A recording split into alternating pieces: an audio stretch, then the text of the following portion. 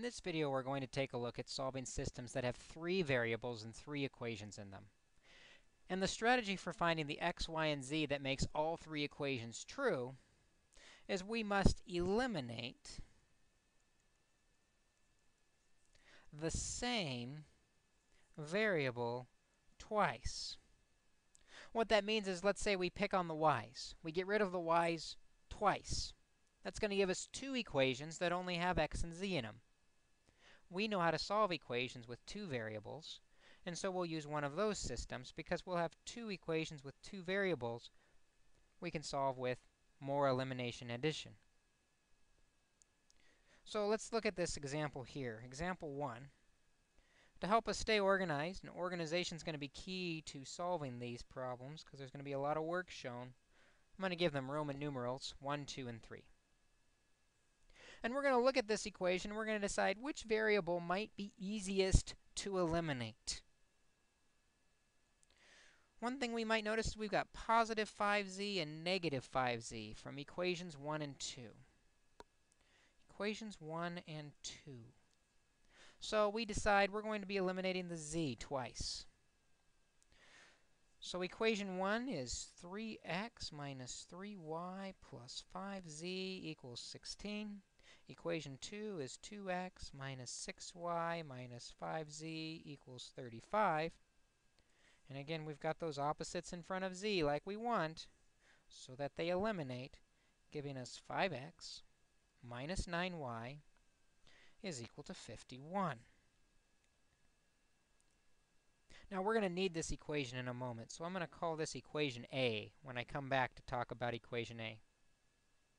But we need to go back to the beginning because I said we need to eliminate the same variable twice. So we need to eliminate the z again. Where would it be easy to eliminate z again? This is really nice because we've got positive 5z and negative 5z from equations 2 and 3.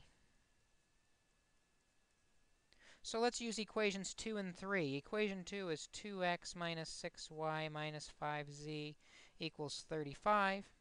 Equation 3, negative 5x minus 12y plus 5z equals 28. And again, I've got those opposites in front of z like we want. So when we add them together, the z's are gone, and we have negative 3x minus 18y equals 63. And I'm going to call that equation B. The reason for that is now I can bring equations A and B together, which have 2 equations, 5x minus 9y equals 51, and negative 3x minus 18y equals 63. I have 2 equations with 2 variables in them. We know how to solve these. We can get opposites in front of the y if we multiply the first equation by negative 2. I'm going to move over to the left here, giving me negative 10x plus 18y equals negative 102. The second equation, still negative 3x minus 18y equals 63. And when we add those together with the y's eliminating, we have negative 13x is equal to negative 39. Well, that's nice because now we can get the x alone by dividing by negative 13. Negative 13. So x is equal to 3. Now that we have x, most of the work is done. We're going to start finding the other variables. Remember, we said we were going to focus on a and b. A and b are not done yet. We only know what x is. We still need to find y.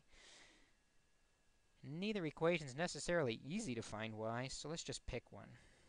Let's go with the first one. 5x, or 5 times 3, minus 9y equals 51.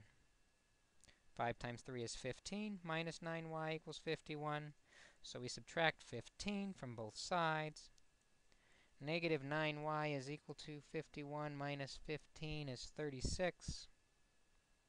Divide both sides by negative 9, and y is equal to negative 4. Now we've got x and y. Now we can go all the way back to the very beginning to find z.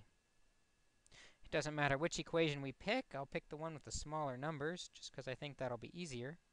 So equation 1 is 3x, which is 3, minus 3y, which is negative 4, plus 5z equals 16. 3 times 3 is 9, plus 12, plus 5z equals 16.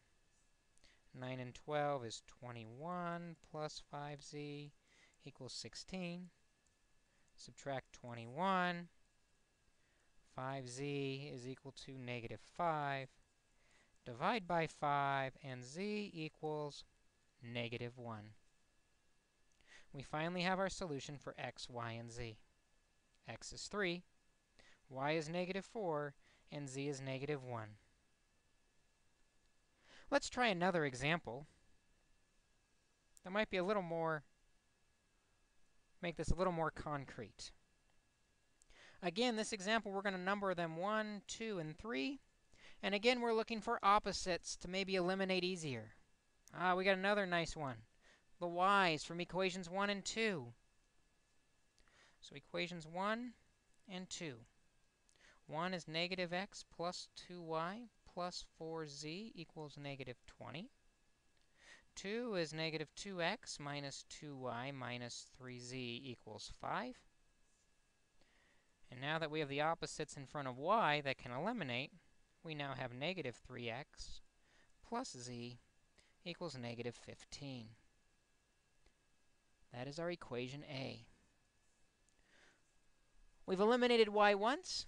Now we're going to go back and eliminate it again.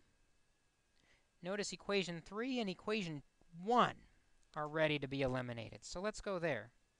Let's use equations 1 and 3. Negative x plus 2y plus 4z equals negative 20. Equation 3 is 4x minus 2y minus 2z equals 26. And with the opposites in front of y like we want, eliminating, we have 3x plus 2z equals 6. And that's our equation B. We're now ready to bring a and b together and solve those separately. A is negative 3x plus z equals negative 15. B is 3x plus 2z equals 6. And this is really nice because we already have opposites in front of x.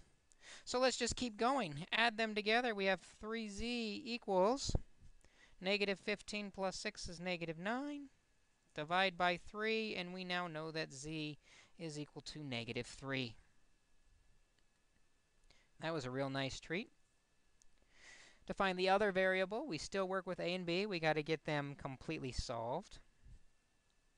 I think the smaller numbers come from b, so let's go there. 3x, we don't know, plus 2z, which is negative 3, equals 6.